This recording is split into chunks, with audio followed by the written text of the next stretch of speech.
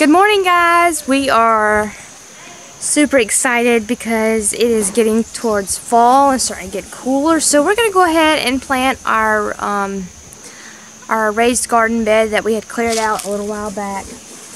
We have a lot of vegetables. We have broccoli, we have cabbage, we have collards, we have Brussels sprouts, we have a lot of them. So what we're going to do is we're going to see how much we can fit into this little 6x6 little garden bed. I think it's 6x6, maybe 5x6. But we're going to see how much we can fit into here. And then whatever we can't fit in there, we're going to plant over there in the raised dog bed. Now, I've got some helpers today. My husband's home, so he's going to be out here helping me. Courtney's here. She's bringing over the plants, and we're just gonna get to digging, because that's what we do best. Ain't that right, Courtney? The worms are moving. There's worms in there? There are lots of them. Let me see. Look at them. One there, one there, one there. One there.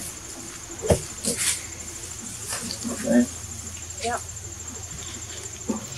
Now that we've got everything kind of mixing and everything, we're gonna go ahead and start planting. Now we only, as you know, that we only have like a 6x5 foot bed. So basically 30 square feet. And the other spots are bigger than that. We're gonna try to fit as much in here as possible. We're gonna put each plant, my husband says 16 inches apart. So we're gonna go by his, because he knows what 16 inches is, because he is a contractor.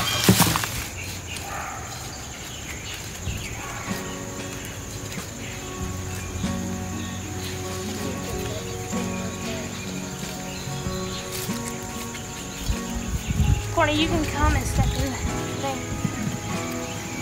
How many are you doing? How many is going? 4? What? How many's going? 4? Courtney, what are you getting out for? I don't want the worm to go in my hole. On my crock. In your hole in your crock? Yeah, right there. Oh, they're not going to climb in your shoe? They are.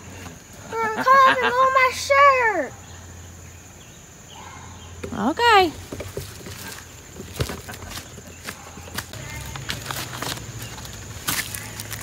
So we're going to plant the collards. There's a hole right there. Wait, Alright, now collards will grow 2 to 3 foot tall, and they're 45 days till harvest. So 45 days from now, they should be ready to harvest.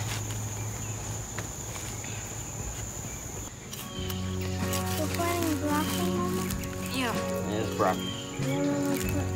This is broccoli. Huh?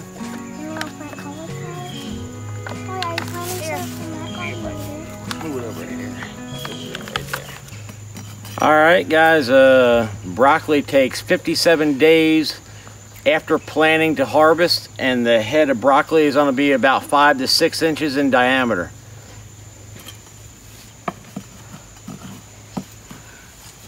Alright, so we're going to do the cauliflower. Y'all, these plants, they look kind of weak. I hope they grow.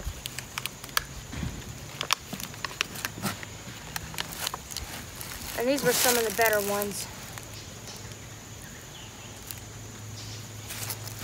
Come up there on there. Make it a little higher on it.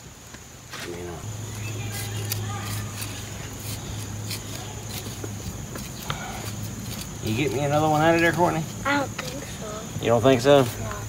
They're kind of wet, ain't they? Yeah. Yeah, it's hard to get them out.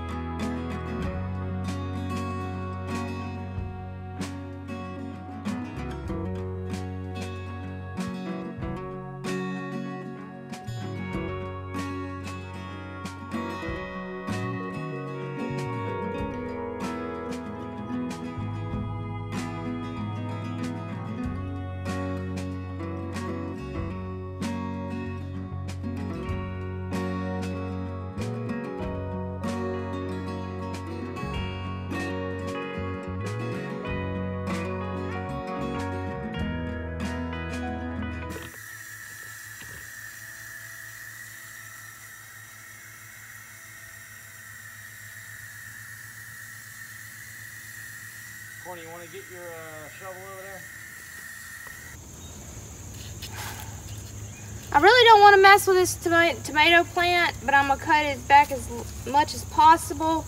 And we might plant along the back side of it, or whatever we're going to do. There's 1,000 tomatoes on that thing. I know, but I guess I just got to be careful on what I cut.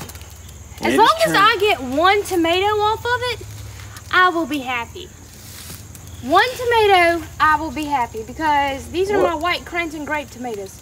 And I have wanted to try those ever since I got the daggum plants. Okay. Hey, you think you might be able to retransplant that one up to that top corner so they're side by side and we can have this whole back section of the plant? Steven, it's all one plant. Oh, is it? Oh, it looks like two for a minute.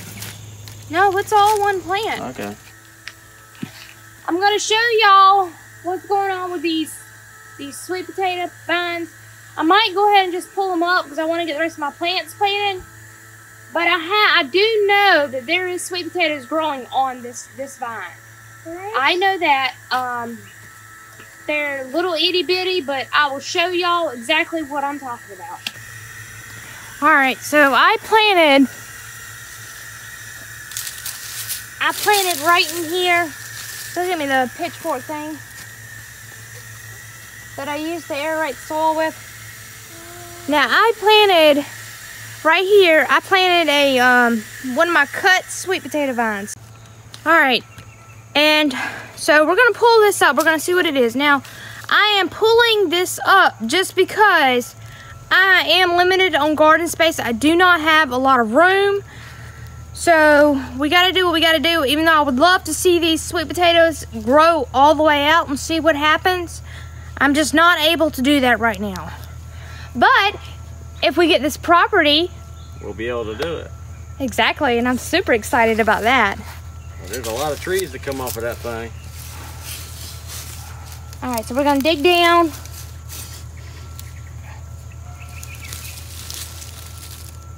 There's the starter one. Yep, you see those starter sweet potatoes?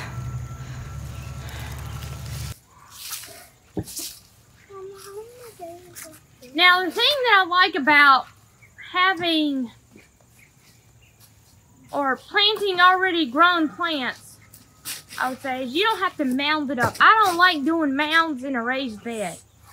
It takes up a lot of room.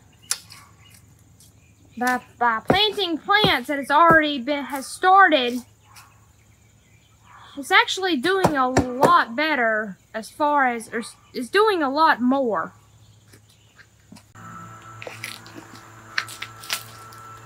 Brussels sprouts along the back.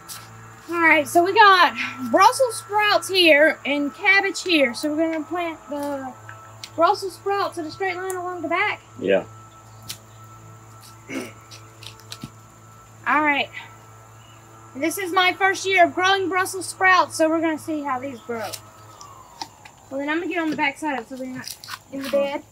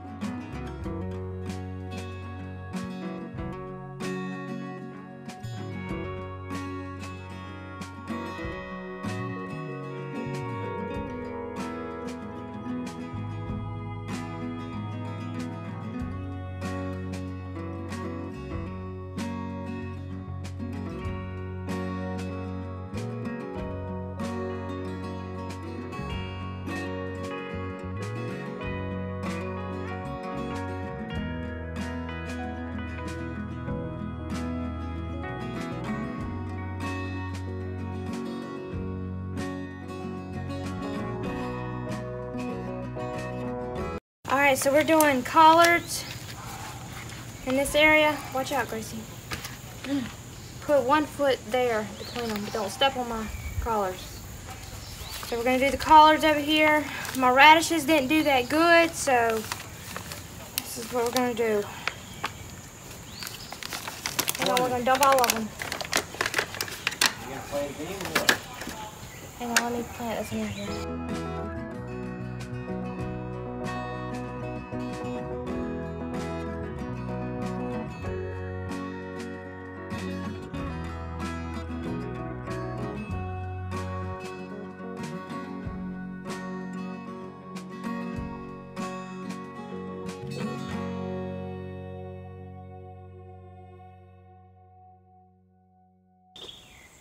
Alright, so we had a really good day today. We got both garden beds planted. We got the collards planted up here. We even got green beans on our green beans. So we're just gonna, I picked those few that was on there, but there's still more growing. We are really excited to have all this still growing from the summer season. And we are even more excited because we have planted our fall garden. And we are super excited about that. So all I want to say is thank y'all so much for watching, and please keep watching, and y'all have a wonderful day. Bye.